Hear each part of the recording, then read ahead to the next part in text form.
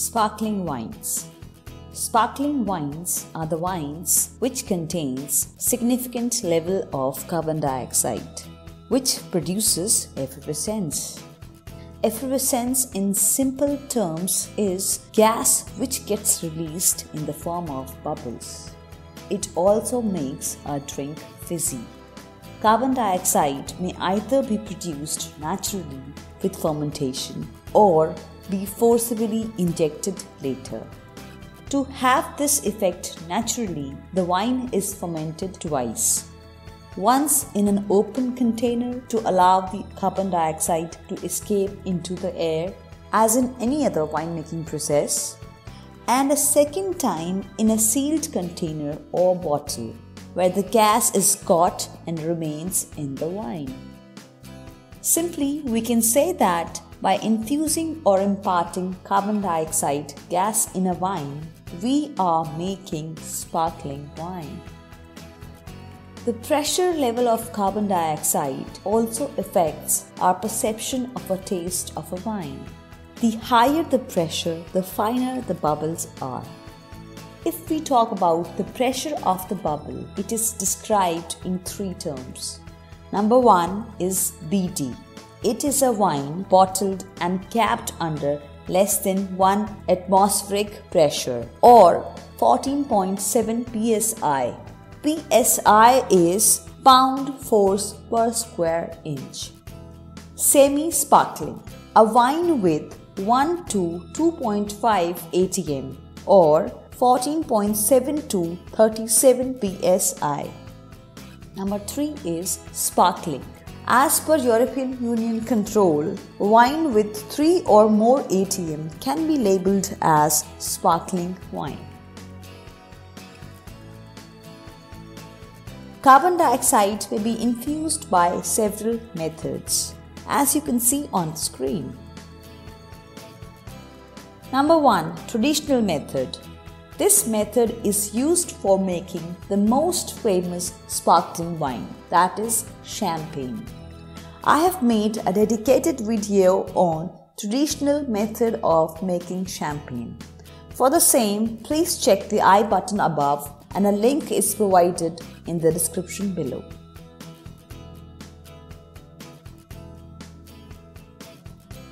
Method number 2 is Charmat method or tank method.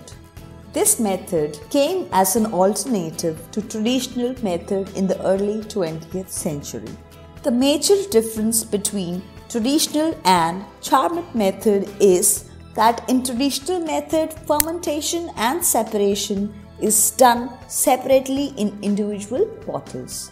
That means still wines are converted into sparkling wine into individual bottles. But in Charmat method, base wines are added together with sugar and yeast, also called liquor de tirage, in a large tank of still wine, which undergoes a secondary fermentation inside the tank. And carbon dioxide released during secondary fermentation cause the tank to pressurize. After that, wines are filtered, dosed with expedition liquor and bottled. Wines are not further aged in bottles. The wine made from this method is more affordable and it's still used for making fine sparkling wines.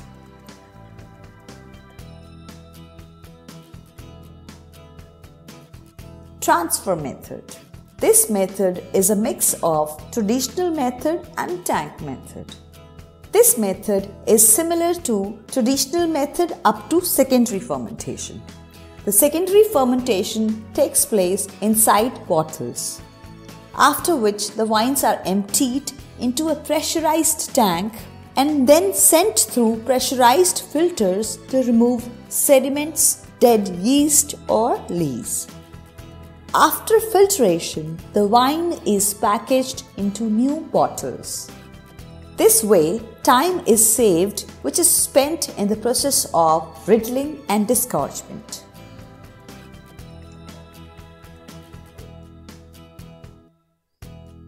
Continuous method. This method was created in Russia and is similar to tank method with a slight variation. Till first fermentation, the process remains the same as base wine. For secondary fermentation, the pressurized tanks are connected in a series where the base wine is pumped into the first tank and liquor the tirage, which is a solution of yeast and sugar, is added. After the wine is moved into another tank with yeast enrichments. Please note that these tanks contain oak shavings or chips. The yeast cells absorb these wood shaving and chips and ferment the sugar further, and the wine is circulated around them.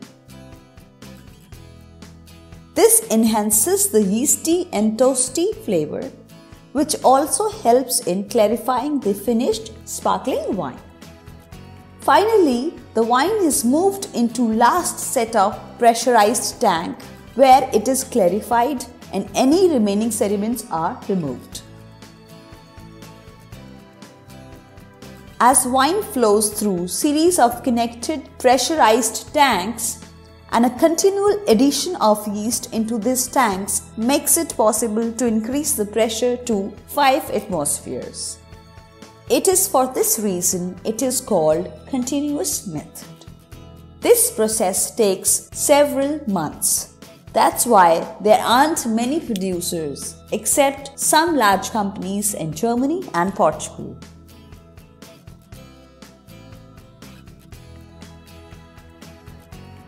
Now comes Ancestral Method. As the name suggests, it is the oldest sparkling wine making method. It is also known as Pétillant Natural or PET-NAT.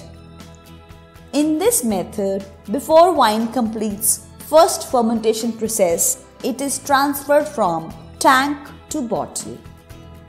This fermentation process is stopped or paused in the midway by controlling temperature. That is IC temperature, and the wine is transferred from tank to the bottles and corked. First fermentation process gets completed and carbon dioxide gets trapped in the bottle. It is then disgorged and rebottled. Some brands or companies choose to skip disgorgement process, which results in cloudy, earthy and textured wine. So in this method, there is no secondary fermentation.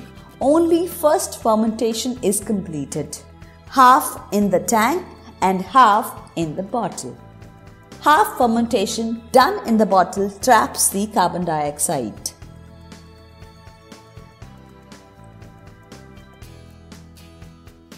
The last method, that is carbonation, or you could say gas injection or industrial method. It is one of the simple and fastest methods of making sparkling wines. Actually, it's more like carbonating a still wine using an injection of carbon dioxide, like in case of soda. That's why it is also called soda method of making sparkling wine. Although the quality of wine is low, but the quantity of wine is high. That too in a very short period of time. It is to be noted that due to inferior quality, the bubbles dissipate quickly from the wine as compared to other sparkling wines.